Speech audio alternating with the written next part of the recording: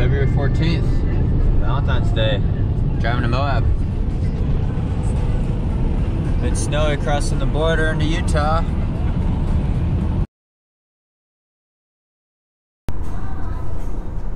Alright, next day. Nice and sunny here all of a sudden. Here in Moab. Driving up towards the starting line. Sandy. Check out the start of the race for tomorrow. Moab Red Hot 55K. Yeah, nice and sunny here. Gonna be a little bit cooler tomorrow. Just past Arches National Park. I'll get some footage of Arches later this weekend for you guys. Alright, so this is around the start of the Moab Red Hot 55K on Gemini. Is it Gemini Road? Yeah. We go up in the hills up there and do a big loop. Like a half marathon loop up there. Start on this dirt road. It does look a little sloppy though. It could be a little muddy. Gotta break in the Hoka One One Torrents trail shoes for me.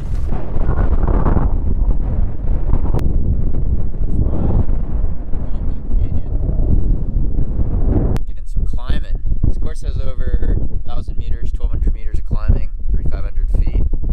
Mix of single track, slick rock, and these four-wheel drive dirt roads. So should be a pretty fast race, 55K, about 34 miles. Looking forward to it.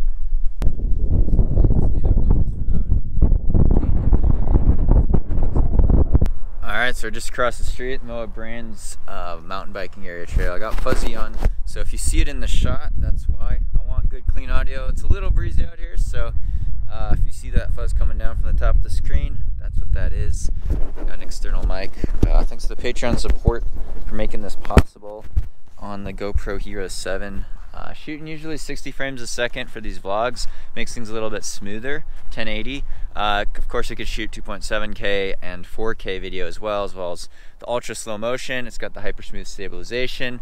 Don't have a Karma Grip gimbal yet. Thinking about getting one. Thanks to Patreon support again for all making this possible, as well as all your reviews on YouTube, for subscribing. It really helps me out a lot, so can't thank you guys enough. But Sandy and I are gonna do a little shakeout run on this desert trail here. Actually, we'll see what the map says. It's the day before the Moab 55K, like I said, and yeah, we're doing just easy, relax, shake the legs out. It was about a 6.5 hour drive from Boulder yesterday to get to Moab, and excited about the race. It's kind of a long run effort. Get in some nice trails. Hopefully, you know, it rained yesterday, but it's supposed to be dry. Maybe a little chilly at the start, but that's okay. It's not going to be hot in Moab, that's for sure. And exploring some relatively smooth single track. Sandy and I have done the trail marathon out here in November, which is a way more technical course. It has a lot of like big drops and some cliffs. We really loved the Moab Trail Marathon in November, but this is kind of a different experience. Moab Red Hot, bit of a faster course. Again, 55K though. It's kind of a longer distance. It'll be first ultra, opening up the season with this race, and yeah, excited to see what's out there.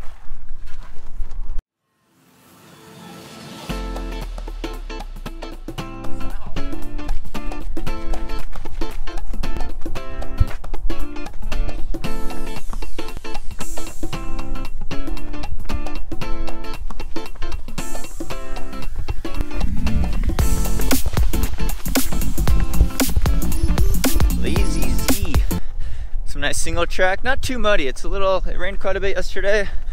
Little mud, but it's not too slippy yet. Moab's always got great slick rock and rock formations, so keeps things dry, desert environment. It's amazing though, it's kind of the off season here in the winter. Not as crowded as we're used to seeing it.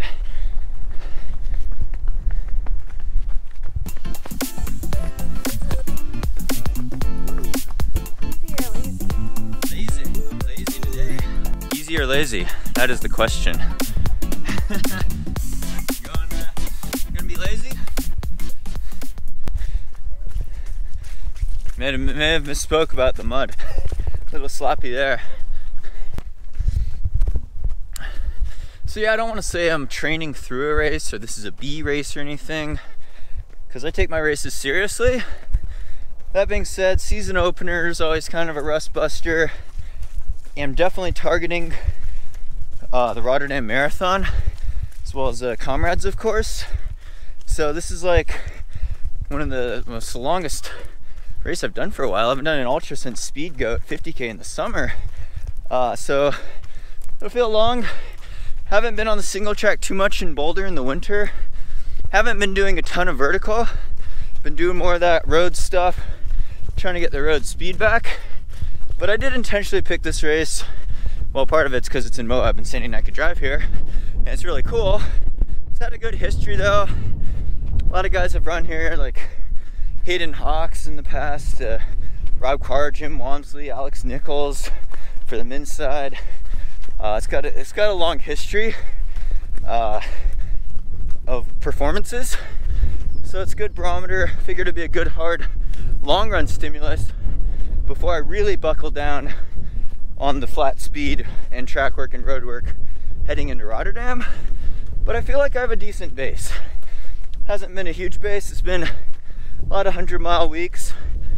Not a whole lot more than that, but again, the focus has been on speed this winter, getting in a good running form, staying healthy.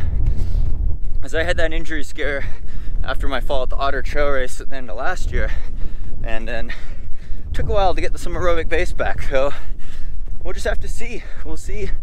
But I'll definitely be training through it. It's not a total peak. It's hard to be super sharp and super fit in the winter when you have a whole season of other races planned ahead in the year that you don't want to burn out for.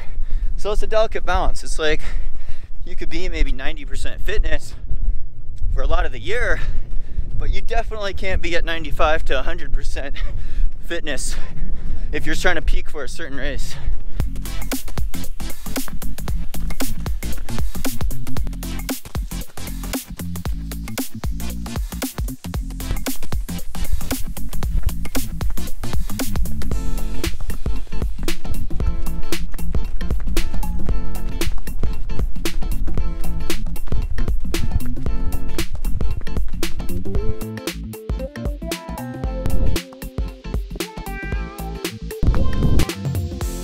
Maybe I misspoke about the mud.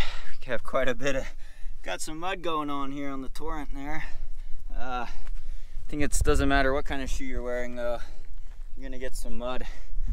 But hopefully it'll dry up a bit today. A little tacky out here for sure. And you feel the weight instantly when it sticks to the bottom of your foot. I wanna make sure the trails stay in good shape as well. So yeah, should be a fun day out there.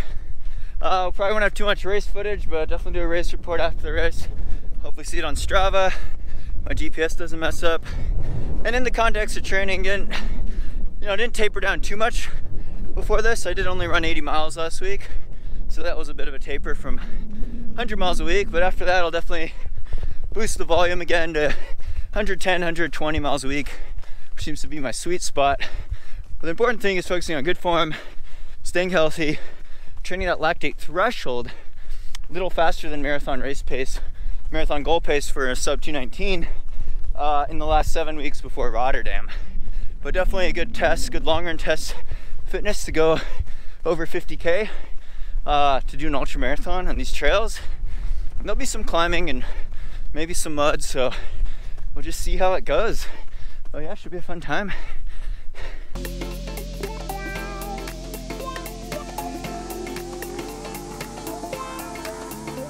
The course record of the Moab 55K. Hey, what's up? Costales, 2:12 marathoner. Yeah, 13. 2:13. 13. Close yeah, enough. pretty close. Yeah. Yeah. Yeah. So it should be. How do the conditions compare to last year? Do you think? If this dries up tonight, it'll be just like last year. Yeah. Nice and cool, not too hot. Yeah, perfectly. We're really good temperatures like Moab this time of year, but a little muddy today from the rain last night. But I think tomorrow, with it being cold temps in the morning, you're gonna be good. Yeah. Good to roll. Yeah. Well, you ran a 3:36 last year. It's a flying fast time, especially compared to like Hayden Hawks, Rob Carr, Jim Walmsley, Alex Nichols, all those guys that have put down a lot of races on this course. You're running the 33K tomorrow. Tune up for your next race. Yep. Way too cool. Way too cool. And then moving up, mixing up any service, any distance. He's also been on the mountain running team, U.S. mountain running team. So yeah, great athlete. Nice seeing you, man. All right, good seeing you.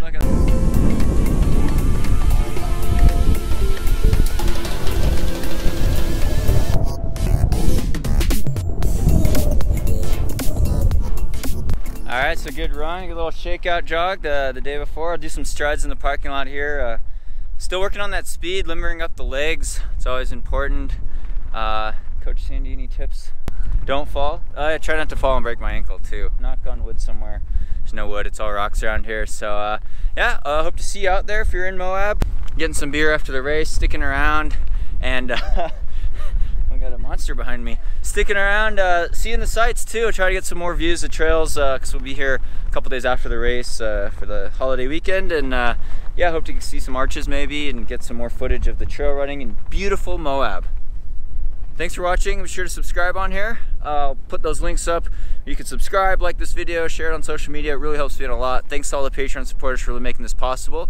And hope your running's going well. See you next time. Time to fly.